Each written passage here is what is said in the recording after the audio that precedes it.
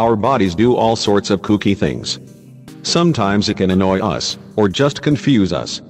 Small things like sneezing or blushing can seem unnecessary, but many of these tiny strange bodily functions are actually ways for your body to defend itself against creeping health issues.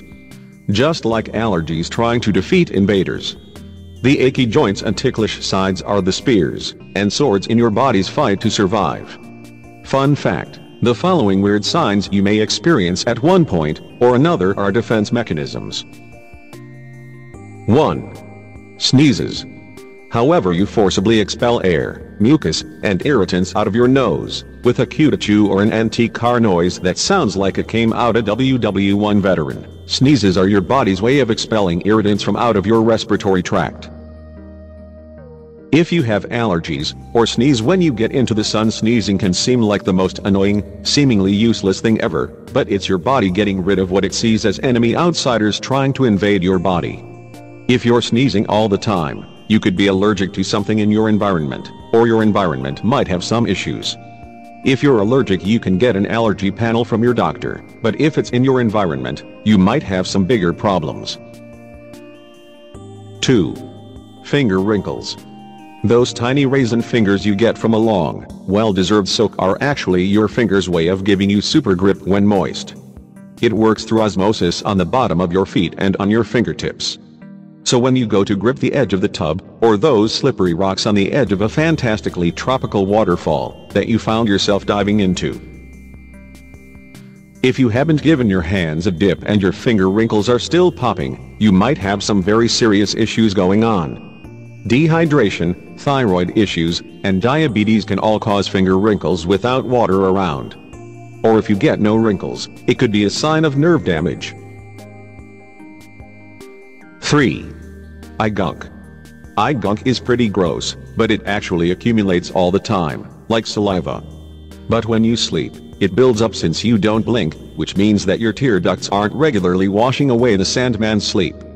It's a great way for your body to get things out of your eyes. Contact wearers and allergy sufferers might see a little more buildup of this mucus, but if it can be washed away, and doesn't seem excessive, it's not a huge deal. If you're starting to grow stalactites in the morning, or if the gunk seems off, watery, thick, green, etc., you might have a mild form of conjunctivitis. You should probably see a doctor, and wash your pillowcases more regularly. 4. Stress. Stress is the worst. It can make you breathe faster, your heart pump, your hair fall out, and can kill you deader than a squirrel puck on the side of HWY 101. But it serves a purpose. It gets you moving and motivated. While you need stress to run when an earthquake happens, or raise your adrenaline levels when you need to flip a car, you also should be able to set them back down. Chronic stress can be harmful to your schoolwork, health, and life. This is why managing your own stress levels is so important when it comes to warding off health issues. 5. Being ticklish. Being ticklish is great. Who hates laughing? But it can also be annoying, from almost kicking someone when getting a pedicure, to laughing your way through a massage. Sometimes you wish you could just relax a little bit.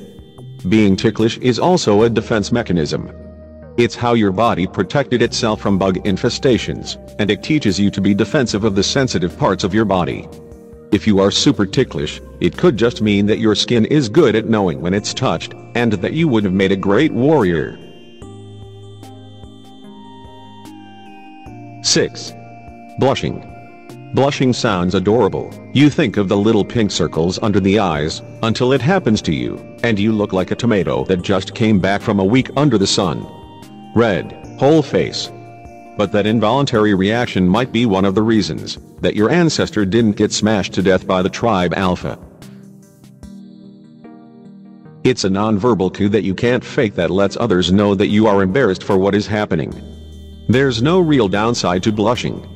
You could even be a nicer person if you're an avid blusher. As long as it's not a mistaken windburn, or a sign of a circulatory problem, you should just keep blushing away. And know that we all think you're adorable when you blush, even if you don't. 7. Blinking. We don't think about blinking, but it's an important part of our health. While it seems silly to miss that microsecond every 10 seconds, but your eyeballs need it. Not only does it eliminate all that eye mucus from building up, it also wipes your vision centers from bacteria, dust, and deals with some damaging light exposure. All while spreading a magic mix of oil and mucus over your baby blues, or browns to keep them moist. If you are blinking all the time and it feels like a lot, a humidifier can take some of the moisture load off your big blinkers. Eye drops are also great, but excessive use can wash away some of that magic oil and mucus away. If you're seeing real problems with blinking all the time, you might have a dust problem or have an eye infection, and should visit your general practitioner. There are a lot of weird things your body does to help it maneuver better, or thrust foreign invaders out of it. If you're concerned about any of these defense mechanisms going on in your body, consider visiting your GP or take a more active role engaging with your health. An active role in your health can help you track your progress, and distinguish a pattern of how often these common health problems happen. Plus, engaging with your health will help you manage your physical and mental stability long into the future.